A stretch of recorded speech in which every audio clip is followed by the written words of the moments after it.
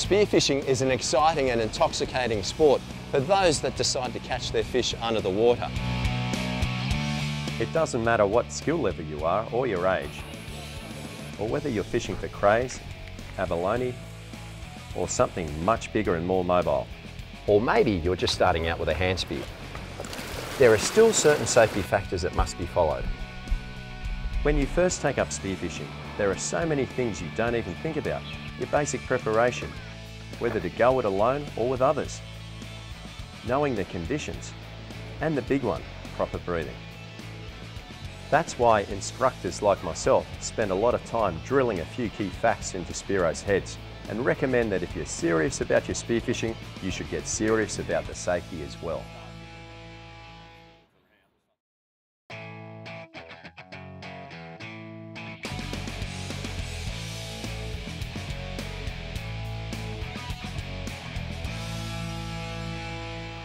Let's start with breathing. Breathing is the first thing we do when we're born and the last thing we do before we die. None of us is really aware of the way we breathe, let alone practice it knowingly or awarely. Most of us don't even think about breathing, but when we go freediving or spearfishing, we have to stop. When we breathe, we inhale oxygen, use this oxygen to provide energy for our muscles, and then we exhale waste products such as CO2. Most people think that if they inhale deeply and breathe up a long time before they dive, will give them a longer bottom time. But that's not really the case. Over-breathing or hyperventilation is one of the main contributors to diving-related accidents, such as loss of motor control or samba, or even a blackout.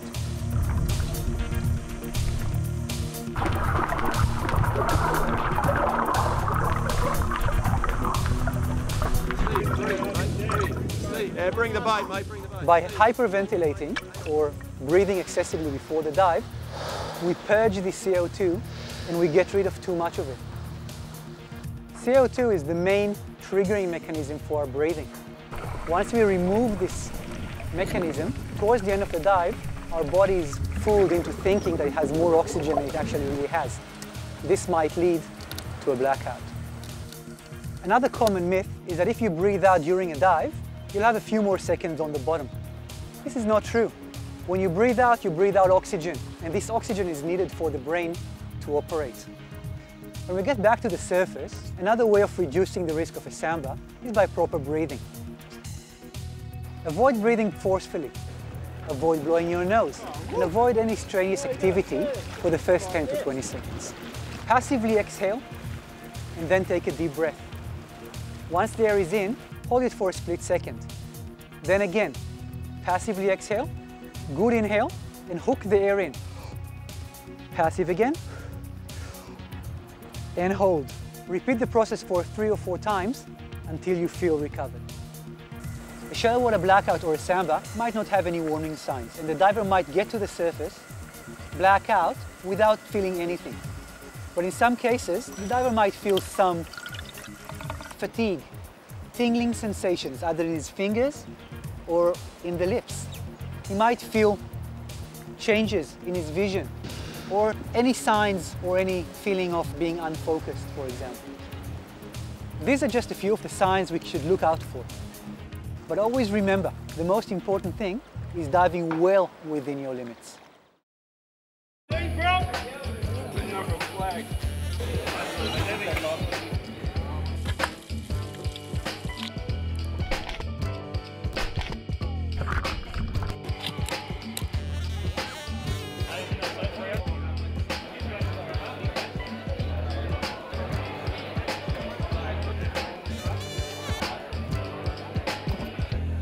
Something wrong with the scales because he's under.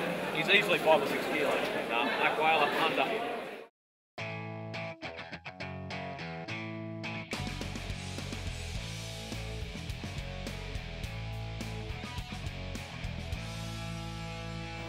Let's talk about equalization for a few minutes.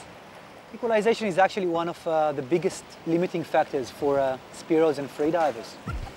As we begin our descent, pressure increases and the volume of the airspaces in our body begin to decrease. Failure to equalize on time will result in damage to your eardrum. Equalization should be performed as soon as you feel the slightest pressure in your ears. Never go into pain. If you have pain in your ears, it means that you've gone too far. Equalize by pinching your nose and blowing into it. As soon as you feel the ears pop, stop pushing. To equalize the mask, simply push air into it once you finish equalizing.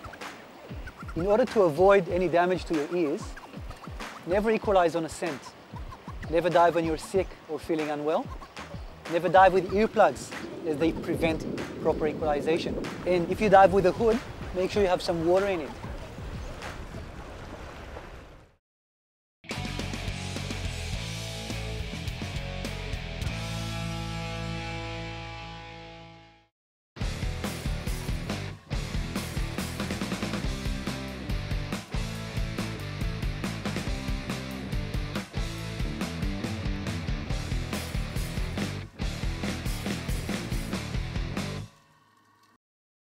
Carrying too much weight will mean that it's going to be harder for us to swim up to the surface, even though it's going to be very easy to get down to the bottom. Now, the amount of weight that we're going to use depends on the depth in which we're going to spear.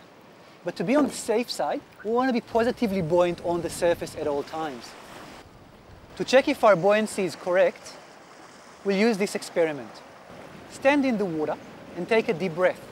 The water level should be at around your chest. Then passively exhale the air and see what happens. You should draw down a little bit and the water level should be around your forehead. If you sink below the surface on a passive exhale, you're carrying too much weight. If you're still very high above the water, even after a passive exhale, you're carrying too little weight and you can add a little bit more.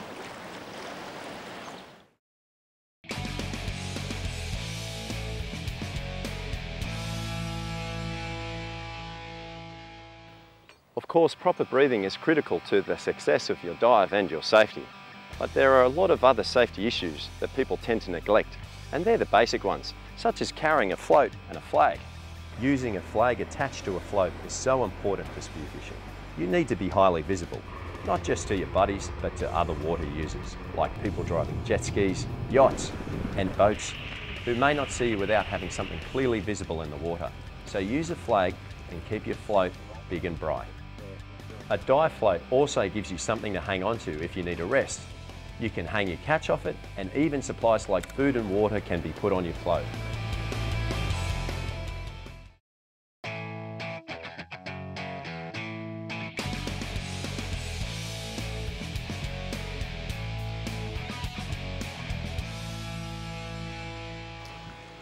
After years of spearfishing and competing around the world, biggest bit of safety advice I can give is to dive within your limitations. Know your limits and stay well within them. 50% of your limits. How do you measure your limits? Well, your maximum limit is when you pass out. You don't want to find that out because that means you won't be diving tomorrow. And I guess this is another message, is that be patient. Come on, just because you started diving a year ago doesn't mean you're going to be ready to dive with someone who's been fishing for 15 or 20 years.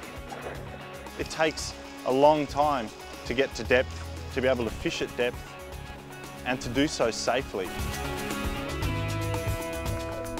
I guess the biggest rule of thumb that I'd have is that if you can't dive to the bottom, work around or at least lie on the bottom for 10 or 15 seconds and then swim up to the surface and be comfortable in doing so at every part of the dive, then you're out of your depth. You're beyond your limits and you're asking for an accident. A dive almost never goes exactly as you think it will and according to plan. If you push yourself to your limits right from the word go, you've got no energy towards the end of the dive. You might find the best spot later on in the day, and because you pushed yourself early, you can't fish it productively, or you could put yourself in a compromising or a dangerous situation. And if the surf picks up while you're out there, you haven't got the energy to fight the current to get back into shore and then to fight through a surf to get back on shore. It can be really dangerous.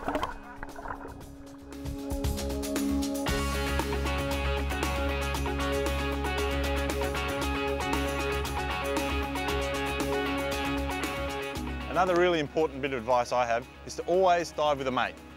Two of you in the water adds to safety, and in my experience, diving as a pair you'll actually shoot more fish than if two guys went individually in the same area. Especially in dirty water. As one's coming up off the bottom, you can communicate to your buddy and let him know if there's fish down there, should you keep swimming, move just a little bit further forward. There's also the added safety bonus, that if anything should happen to one of you, your mate's there, looking out, ready to help. Worst case scenario, you actually have a blackout or a samba and you need someone there holding you above the water so you can continue your diving career. You need to get him in the boat.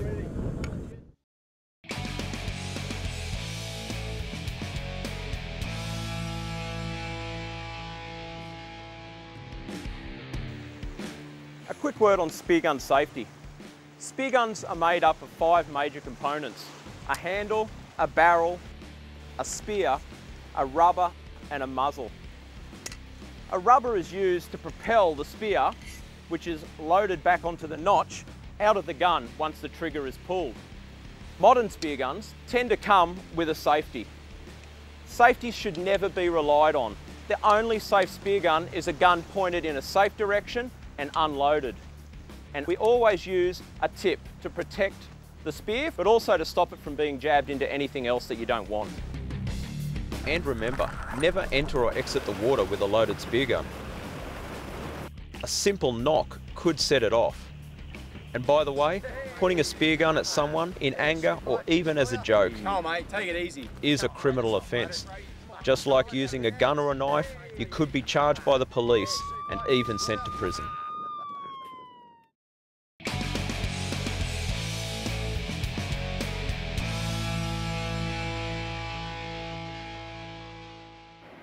Spearfishing from the shore is an important part of diving in Australia, and although you can run into a few problems in the ocean, a lot of people have most of their difficulties entering and exiting the water. What you've got to pay attention to when you're jumping off the rocks is a safe entry and exit point. Know your tides, know the weather conditions so that you're not going to get caught out by the swell coming up during the day. When you're in the water, you've got to have an alternative point to exit from. So if the swell picks up while you're in the water, you've got a safe place to get out. A few things that I use when I'm jumping in is I'll have my gear prepared before I get to the water's edge. So I'll clean my face mask, have my rig cord wrapped up on my gun with my float attached. When I get to the water's edge, I'll put the float and gun in the water and quickly get my fins on.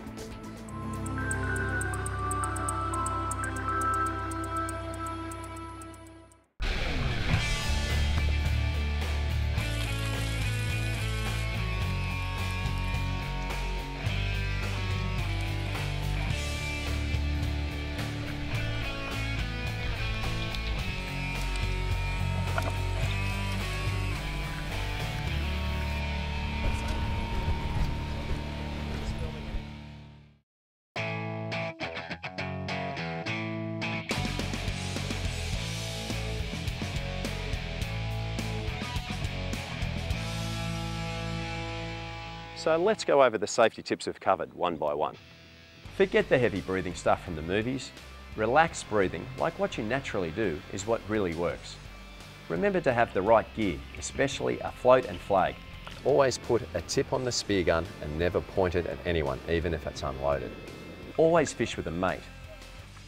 Know your limits. Study the conditions, the weather, the tide and swell. Figure out your entry and exit points carefully. And remember, never turn your back to the swell. Equalise before any discomfort. Don't load up on weights and remember to check your buoyancy. What about a knife, in case you need to cut yourself loose? Be ready in case of emergency with some basic gear and have a plan for this instance. If your dive buddy's had a samba or blackout, make sure he doesn't dive for the rest of the day. And if you suspect your dive buddy has inhaled water, seek medical assistance. Make sure you have your mobile ready to dial the emergency number if the person's recovery is slow and you need proper care. 000 is now the only emergency number for both landlines and all mobile phone carriers. What about CPR?